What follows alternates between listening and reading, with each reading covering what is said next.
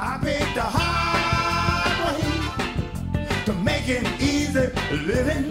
I picked a hard way to make my dreams come true. Hello, poker players. This is T-Sub Brady again. This time, I will talk about pre-flop game theory tournament strategy when we have large stacks.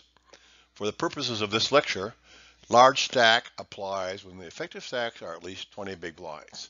The significance of this large stack, small stack dividing line is that we will nearly always be opening or folding when we have an open opportunity or a raise limper opportunity. We never open jam with a large stack. In contrast, our pre-flop small stack strategy will often include open jamming or jamming over a limper. This will be the subject of a future video. This lecture is based on information I first published in Lectures on Poker Volume 1 with a few significant improvements. This lecture is best understood if you already know the Holy Grail cash game strategy, since our large stack tournament strategy is similar, except that the big blind ante creates a larger pre-flop pot size. You can review this video listed here, or you can read the book.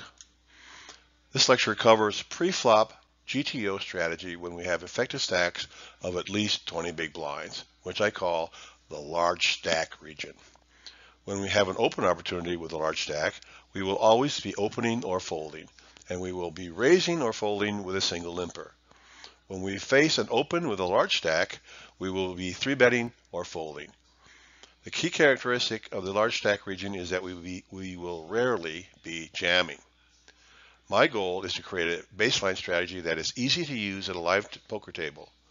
This tournament strategy is only slightly more difficult to use than our cash game strategy. This will be a baseline strategy that we can adjust depending on our poker landscape. I developed the tournament Holy Grail strategy using the same tools I used for my cash game strategy. All solutions for this lecture are based on the GTO Wizard solver using the 8max MTT model. This model is available for free, so you can reproduce my work without a subscription. I selected the chip EV model, all stack sizes with limps for my analysis. More specifically, the open bet size is chosen automatically with a 2.3 big blind open used for 35 big blind stacks and larger, decreasing to 2.0 big blinds for 20 stacks and smaller. I also adjusted the effective stack size from 100 big blinds down to 20 big blinds for this analysis. GTO Wizard uses a big blind ante structure with the blinds removed from the starting stacks before the hand is dealt. Just to remind you, GTO solutions are not necessarily the optimal solutions. They are just the unexploitable solutions. Game theory assumes that everyone plays perfectly throughout the hand, not just pre-flop, and the solutions are adjusted until every player is unexploitable by everyone else. But real players are always exploitable, and sometimes extremely exploitable.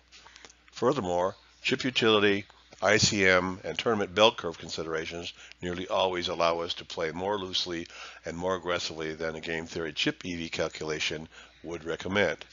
This is a very large factor in tournament poker. We will develop a GTO baseline strategy in this lecture, but we will usually adjust our decision based on several factors which I will describe here. First, game theory solvers don't generally include ICM in their calculations. ICM tries to assign a value to every player's stack, one that depends on the prize pool and the stack sizes of each remaining player. This may be an excellent way to chop a prize pool when everyone agrees to end the tournament, but might not be accurate for assigning the value of our stack when the tournament is still in progress.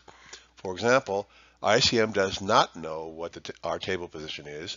It doesn't know whether the blinds will change and when they will change, and it doesn't know the skill level of each player. Nevertheless, the ICM meme is generally valid, which is a chip won is worth less than a chip lost. What this means in practical terms is that the GTO neutral chip EV action is actually unprofitable. This implies that we should play more conservatively in a tournament than we would in a cash game. The impact of ICM depends on where we are in a tournament.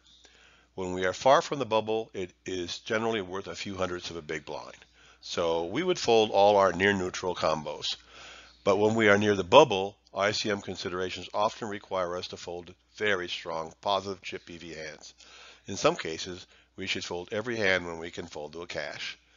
ICM is also very important at the final table.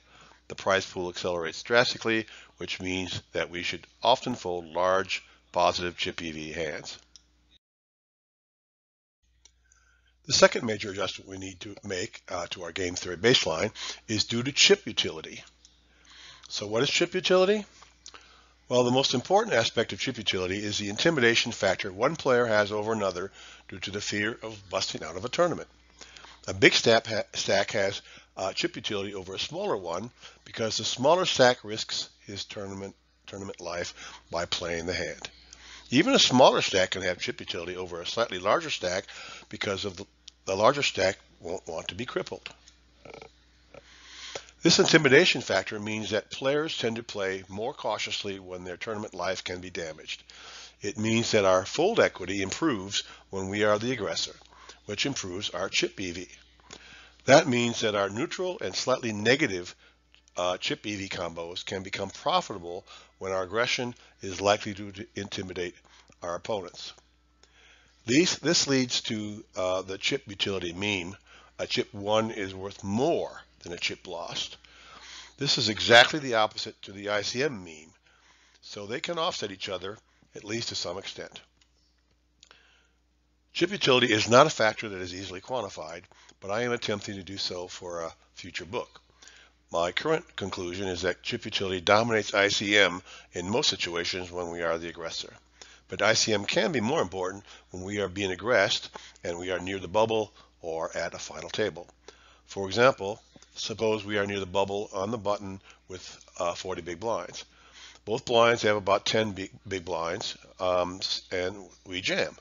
ICM is not a factor for us, but chip utility is extremely important, since the villains are likely to be intimidated in this case.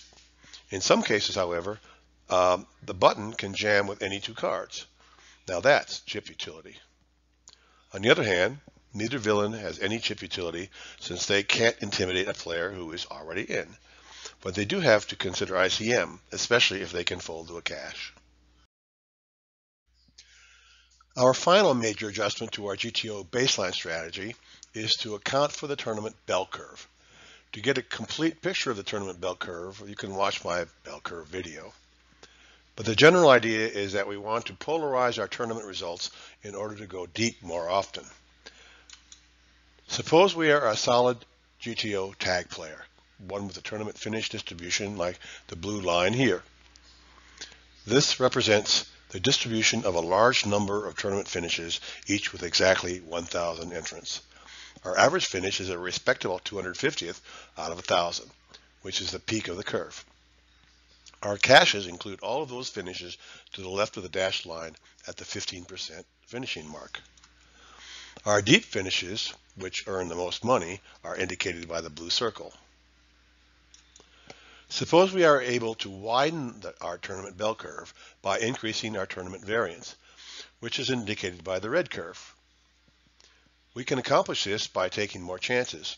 However, we want to do this without shifting our average finish very much to the right.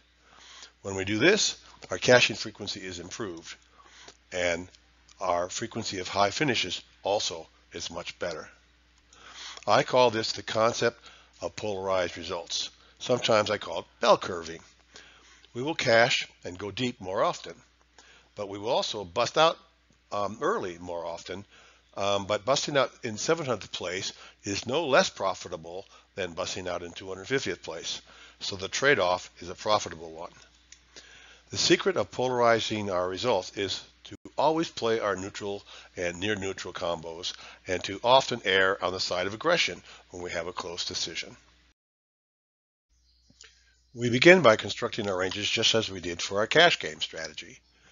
For example, this is the GTO Wizard 100 stack model for an under the gun open opportunity. We can see that we open to 2.3 big blinds with a 16.5% range, folding the rest of our combos. We never open limp. We can see that most of these combos are pure strategy opens or folds. A few of them have mixed strategy opens or folds, such as Ace-10 offsuit, which is mostly folding, and 10-8 suited, which is mostly opening. We can create a GTO wizard chart like this for every situation and put the values in a chart, like this one. We can drive ourselves crazy trying to see all the small patterns in this, but we can see that these ranges are fairly similar for every stack size from a particular position. For example, the cutoff ranges vary from 36.3% to 37.6% with 100 big blind stacks down to 30 big blinds, each with a 2.3 big blind open. This is a pretty small variation. And remember, our Holy Grail opening strategy is just our baseline strategy. So normally we will be adjusting from our baseline anyway. So it really doesn't matter which of these stack sizes becomes our baseline. But before we make this decision, let's use our CPI technique to convert these ranges into CPI values, like we have done in my previous videos. Our CPI algorithm assigns a value to each combo according to its opening strength. This is exactly the same CPI algorithm we use for our cash game strategy. First, we assign a power number for each whole card, which is the same as the card's rank, except that the ace is worth 15 points. Next, we double the power number of the high card and add it to the power number of the bottom card. We can consider this our baseline CPI value.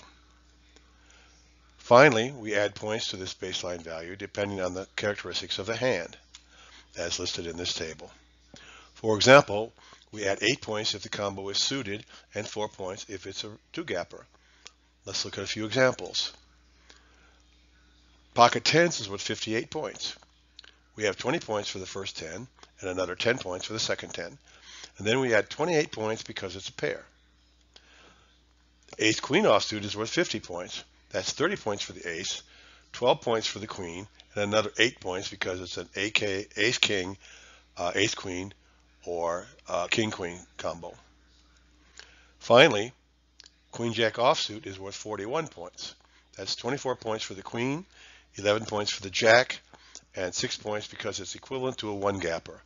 Please note that a connector is a combo that can flop a straight 4 different ways. Since queen jack can flop a straight only 3 ways, it's a one-gapper.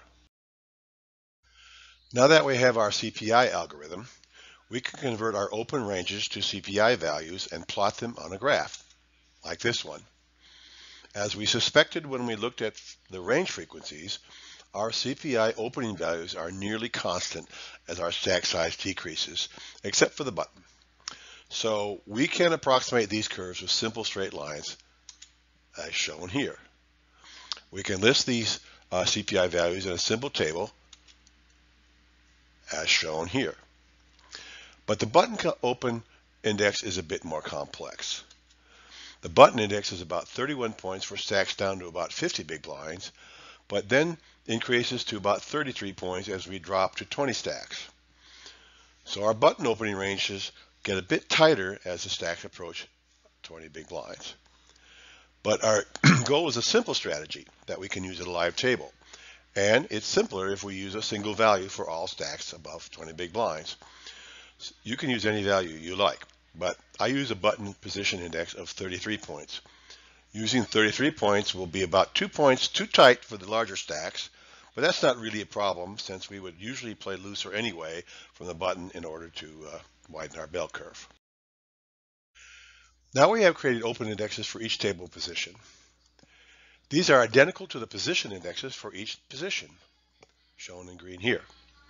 When we compare these to the cash game position indexes, which are shown in red, we can see that they are tracking each other quite well. In fact, we could use the cash game position indexes for tournaments if we simply subtracted 2 or 3 points from each cash game index.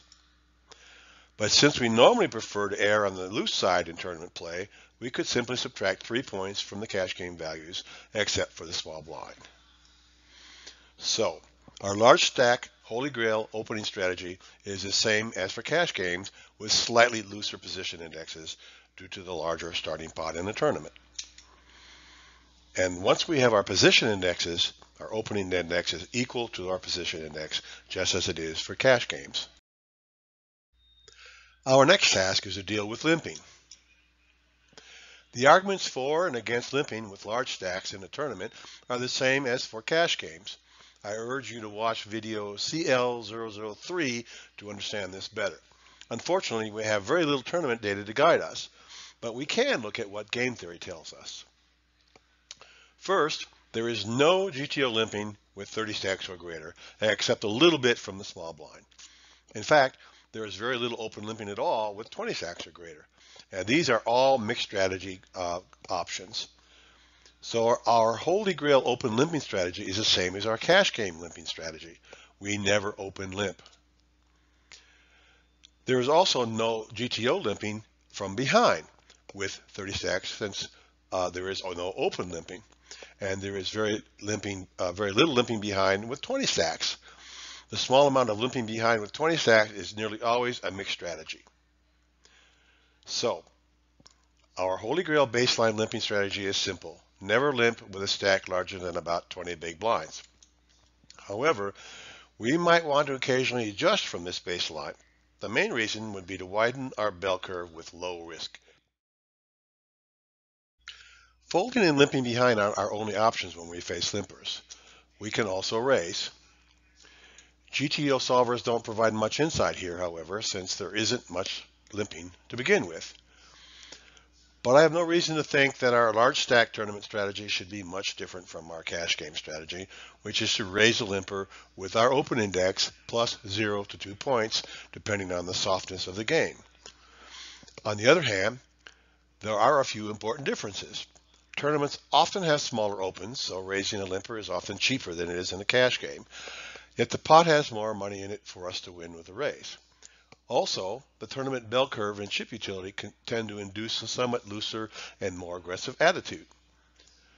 So, we can raise a limper in a tournament with our open index plus 0 points when we have effective stacks of 20 big blind or larger. Perhaps we might want to add a point with 2 or 3 limpers. Finally, we add 1 big blind to our normal opening size for each limper we face, just like we do in a cash game. We will often be facing an open, especially when we are in late position.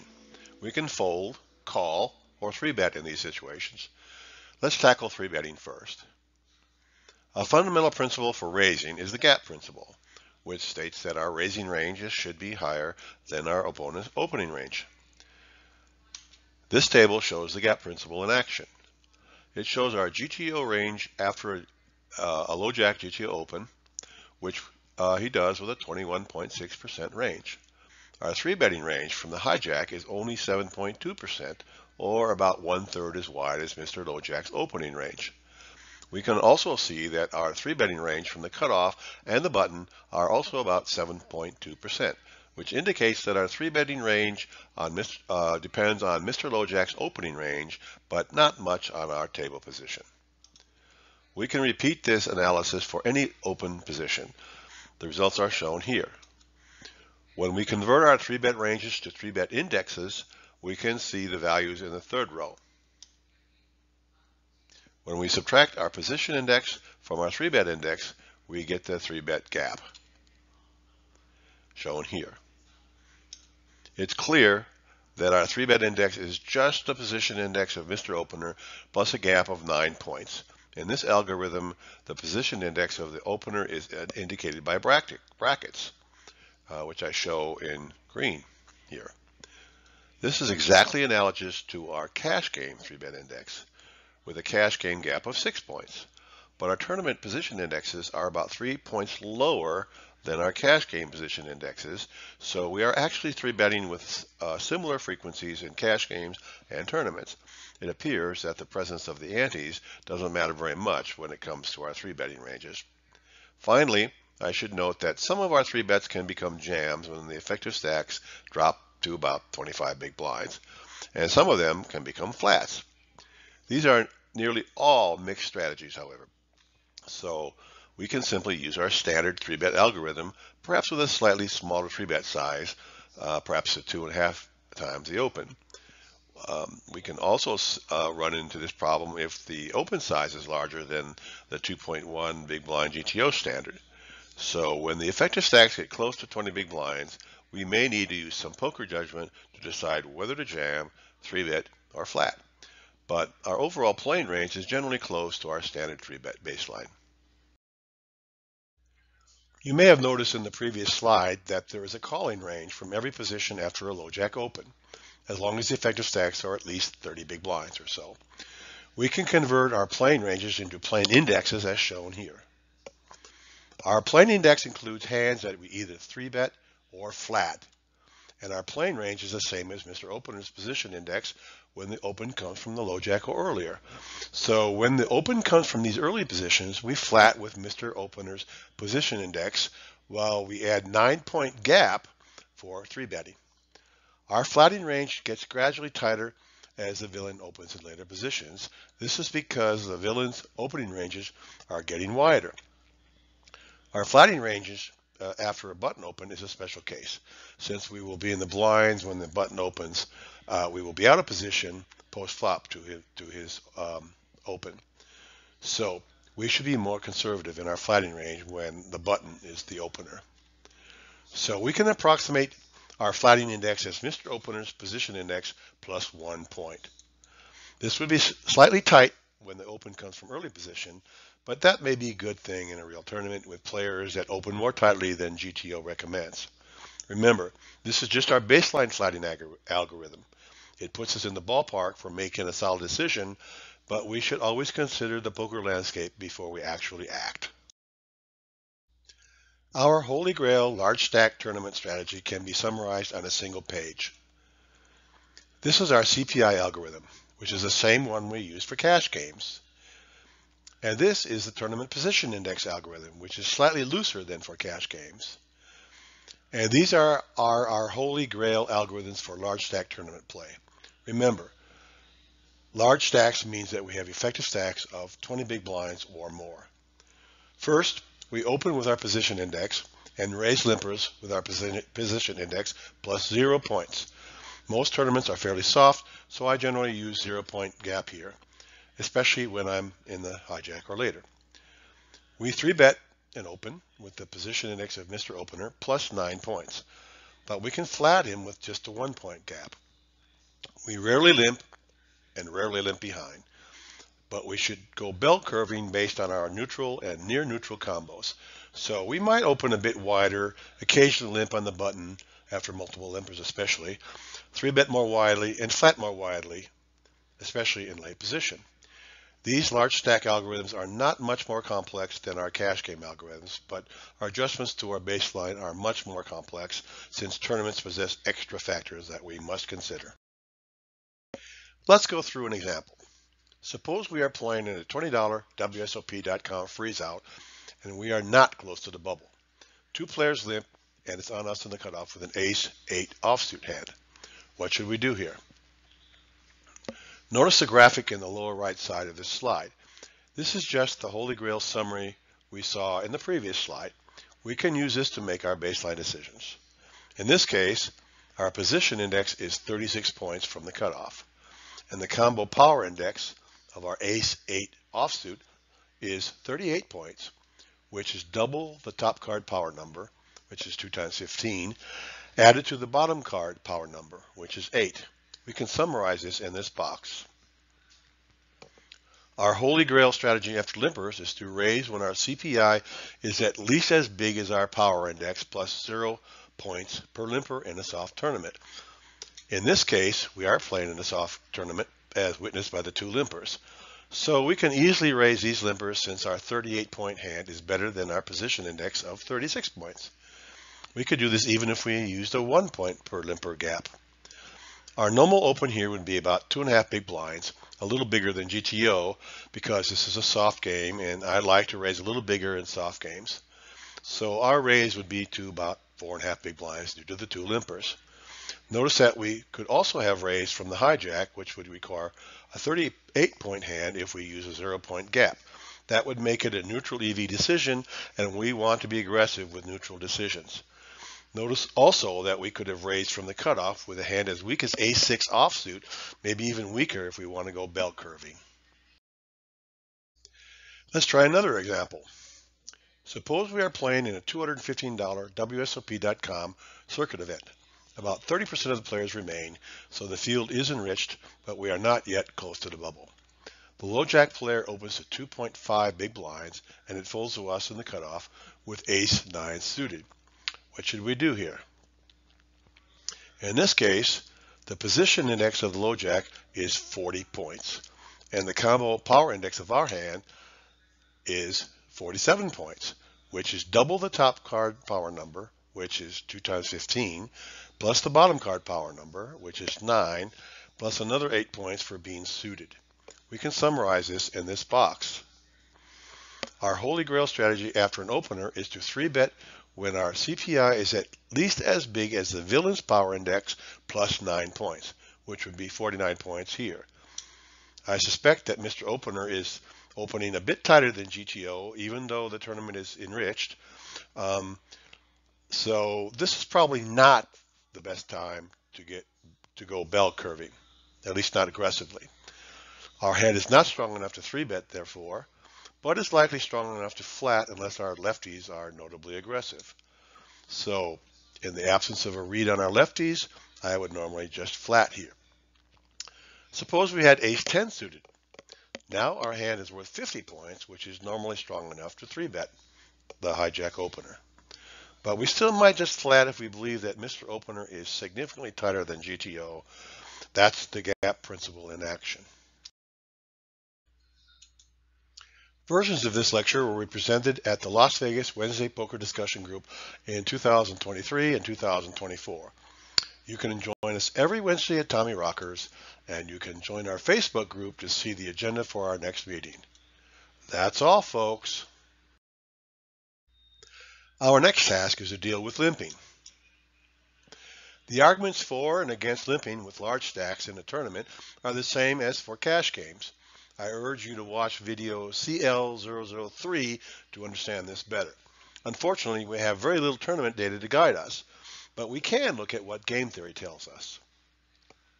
First, there is no GTO limping with 30 stacks or greater, except a little bit from the small blind.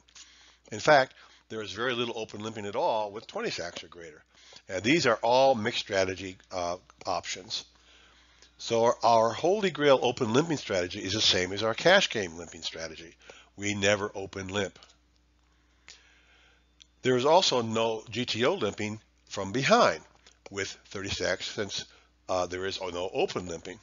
And there is very little limping behind with 20 stacks. The small amount of limping behind with 20 stacks is nearly always a mixed strategy. So, our Holy Grail baseline limping strategy is simple. Never limp with a stack larger than about 20 big blinds. However, we might want to occasionally adjust from this baseline. The main reason would be to widen our bell curve with low risk.